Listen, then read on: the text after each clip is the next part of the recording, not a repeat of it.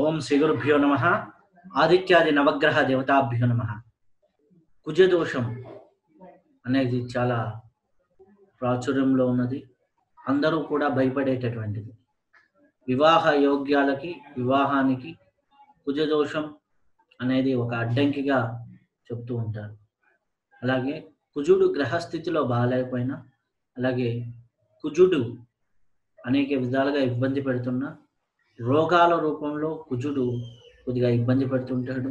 అలాగే బోన్స్ మీద ఎఫెక్ట్ పెడుతూ ఉంటాడు. ఎముకలు నొప్పులు, ఎముకల సంబంధించిన ప్రాబ్లమ్స్ ఉన్న ఈ యొక్క కుజుడికి సంబంధించినటువంటి ఇబ్బందికర పరిస్థితులు ఉంటాయి. సో వాటిని మనం ఎట్లా నివారించుకోవచ్చు అనే రెమెడీని చూద్దాం. కుజుడు రక్తవర్ణ కారకుడు. రక్తవర్ణం, రక్తగంధం, రక్తపుష్పం, రక్తమాల్యం, ప్రధారం అనేసి మనకి నవగ్రహ పూజలో చెప్తూ ఉంటారు. అయితే ఎప్పుడైతే ఎరుపు రంగు ఆయనకి ఇష్టం, అందుకే కుజుడికి దానంగా కందులు ఇస్తూ ఉంటాం.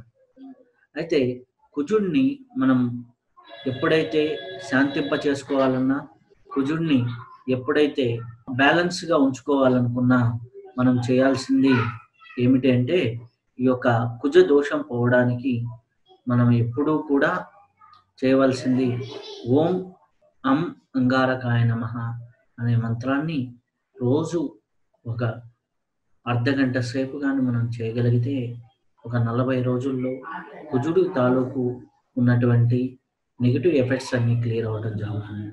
ఎవరైతే ఓం అం అంగారకాయ నమః అనే దాన్ని ఎప్పుడైతే మనం చేస్తూ ఉంటామో, అప్పుడు మనకి కుజుడు తాలూకు ఉన్నటువంటి నెగిటివ్ ఎఫెక్ట్స్ అన్నీ పోవడం జరుగుతుంది.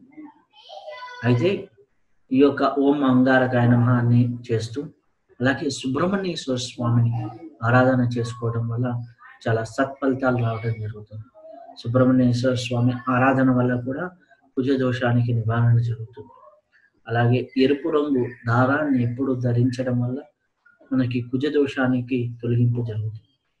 అలాగే పగడాన్ని మనం ధరించడం వల్ల కూడా కుజ దోషానికి ఈ యొక్క నివారణ జరుగుతుంది.